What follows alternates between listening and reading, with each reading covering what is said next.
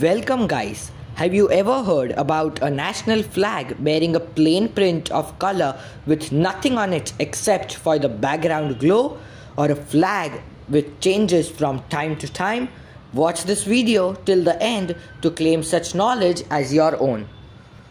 Let's start off with some unique facts related to the shapes of the flags. Interesting enough, out of all the countries in the world, Nepal is the only country that does not have a four-sided flag.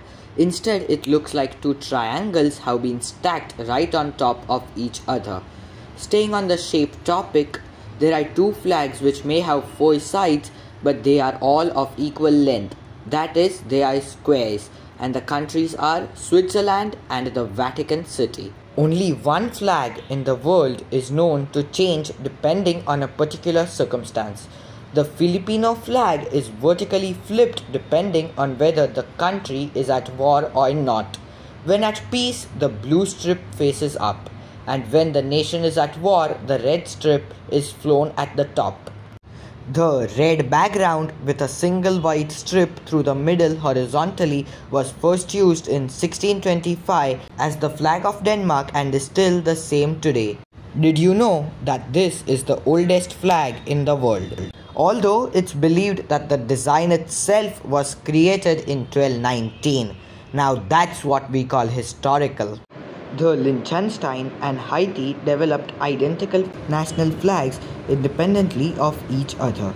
No one realized until the two countries competed against each other in the 1936 Summer Olympics under the same flag.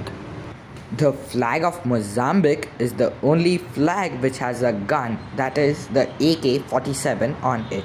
In 1984, the Prime Minister of Australia was greeted with the national flag of New Zealand on a state visit to Canada, as the flags were identical.